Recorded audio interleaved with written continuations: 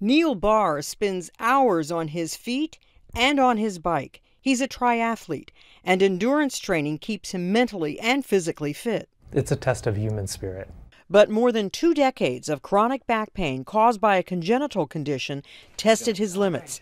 Then 4 years ago, more pain, but this time it was very different. It was right on the bone, or right in the disc. Neil had an annular tear in a spinal disc, and the material inside his disc was leaking out, causing inflammation. Neil wanted to avoid a spinal fusion, which would have limited his movement.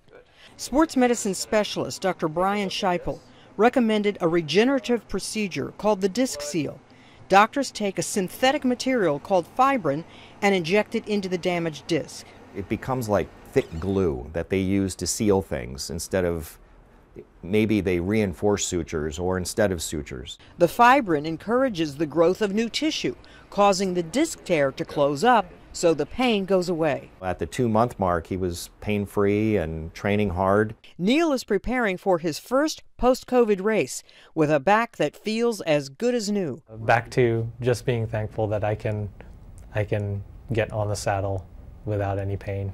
I'm Marty Salt reporting.